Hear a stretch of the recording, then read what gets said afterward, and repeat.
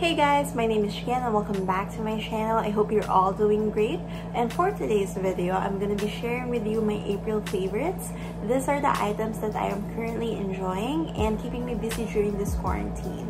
I have a long list. Like, I have electronics, apps, TV series, books, music, and so much more. Basically, we have a lot to cover, so let's dive straight into it. The first item that I have on my list would be Audible, which is an audiobook streaming app.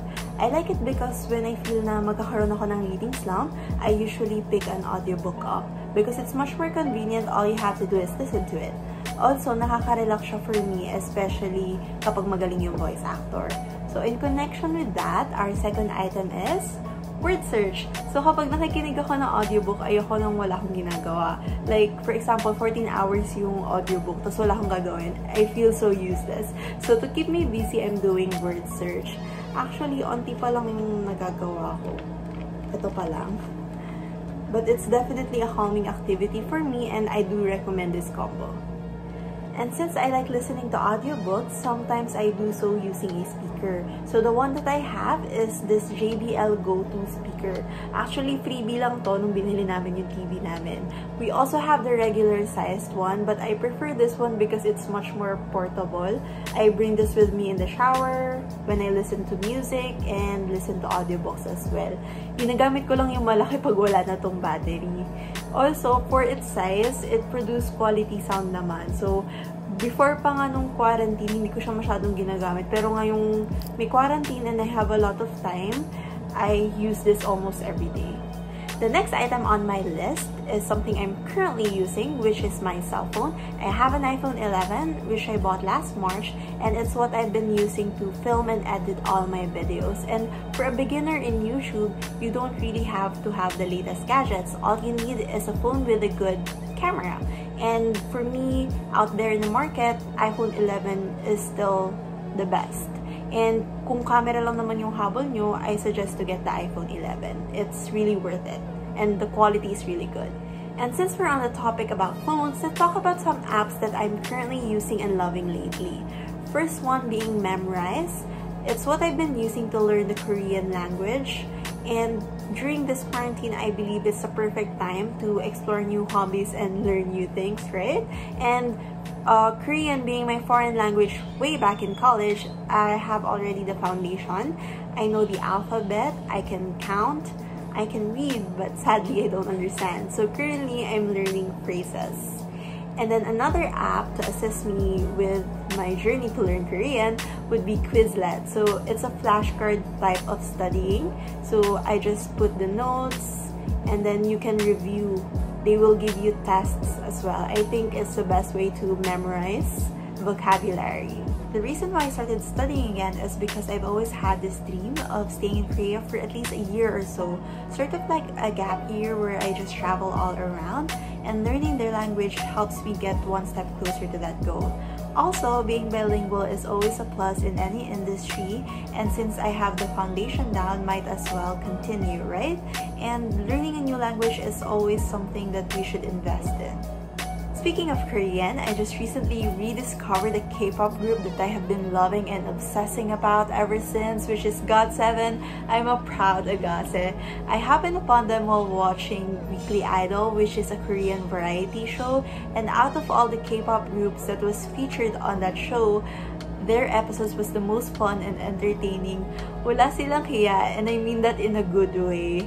Also, nakikisakay lang sila sa mga jokes ng host. So after watching all their episodes, I searched for their songs and their songs are so good!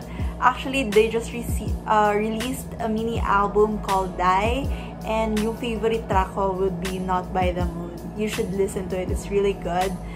Also, just a side question, I just wanna ask who your bias is in Got7. Ako, I obviously love them all. And sila lang yung K-pop group na lahat ng members gusto ko. Kasi mostly sa ibang groups, may 1 or 2 members ako na hindi ko feel. Pero sa Got7, lahat sila gusto ko. And my bias would be Youngjae. Ang galing niya lang kumanta, ang ganda ng vocals niya. And yung smile niya, guys, it's so precious! Oh my God! I'm fangirling again. I'm sorry. Anyways, before I ramble on and on about them, let's move on to another section, which would be entertainment. In this section, I'll be sharing with you my top 2 series that I have been enjoying recently. Both are K-dramas and are still ongoing. First one being Kingdom. So in this story, we follow the crown prince as he tries to figure out what happened to the king, since the queen and his father, the leader of the Hwoncho clan, wouldn't permit him or anyone else from seeing the king due to this mysterious illness that they won't disclose. So the crown prince and his personal guard will set off on a journey to meet with the physician who diagnosed the king to figure out if he's still alive or not. And along the way, we'll meet some friends to help him. Once they figure out what this illness was, now they are on a mission to stop it from spreading any further. So I really like the storyline and how complex it is. It's not just focused on the illness itself, there's also a political aspect. And for me, for those who's not a fan of K-dramas, I think you'll still like this one, so I definitely recommend. The last series that I have would be Born Again. We follow 2 men and 1 woman. So in 1980, there's this serial killer at large who's really been targeting women. We follow the detective who's on the case, his lover who owns a bookshop, and the son of the serial killer. Obviously, it didn't end well and they are reincarnated 30 years later. So the detective is now a prosecutor, the woman is now an archaeologist, and the son of the serial killer is now a medical student. So I'm excited to see how the characters will interact with each other, since they're kind of getting flashbacks from their past lives, and I want to see how each character will get the closure that they need. So yeah, I think there's already 4 episodes out, so you can check it out. Lastly, we're gonna talk about some snacks or some spreads that I have been enjoying lately.